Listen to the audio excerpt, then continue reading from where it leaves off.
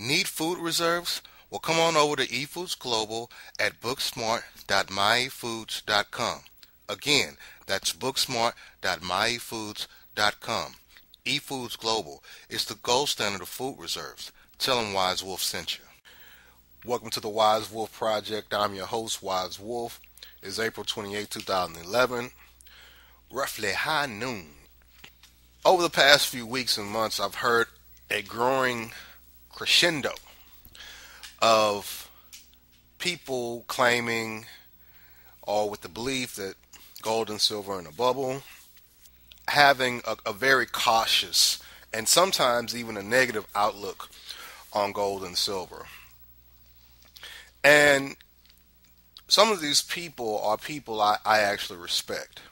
I believe that their channel does have great quality for those who watch their channel.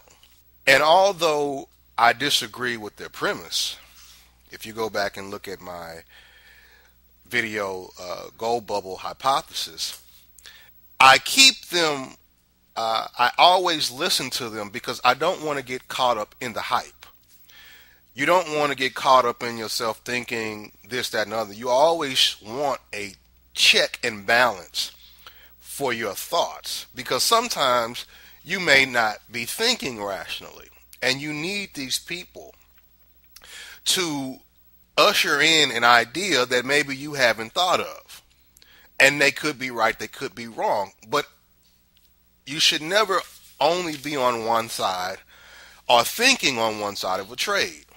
Now, having said that, they got me to thinking that, and I've known this for a while, but maybe many of you don't. You should always have an end game. The smart investor has an end game. What do you mean? I mean, you should have a point in which you get out of a trade or an investment. There's a point where you actually hit the sell button, metaphorically.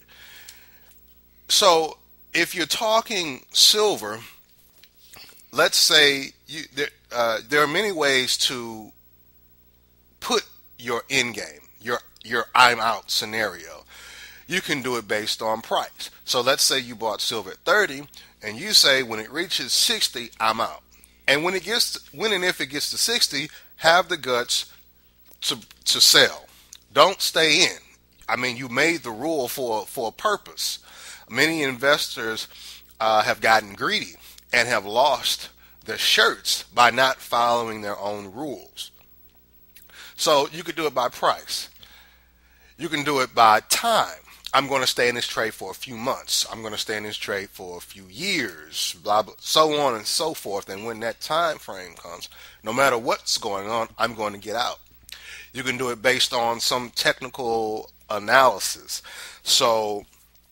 or fundamental analysis. So if you're talking stocks, a PE ratio generally talks about how cheap or how expensive a stock is. So maybe you bought at the PE ratio of 5 and you say, well, when it gets to 18 or 20, I'm going to sell the stock. But whatever it is, have an end game, because all this is a means to an end. You're not buying these investments just to be buying them. You're buying them to do something else with, right? You don't save money just for the sake of saving money. You intend on doing something with it. So the smart investor has an end game, but you should always be 2 steps ahead.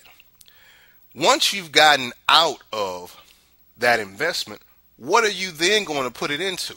Because if you have to convert it to cash, what are you going to do with the cash? If your point was just to blow the money, you could have done that without investing.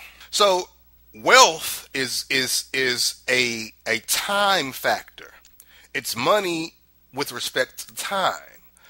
And so once you've gathered this money, you need to put it into some other vehicle that's going to increase it, because staying in dollar form or fiat form will decrease your wealth. You will see, as you're seeing now, that your purchasing power is being greatly diminished. So the smart investor has an end game. The smarter investor is 2 steps ahead. That's my time. Remember, the invisible is more powerful than the visible. Think about it.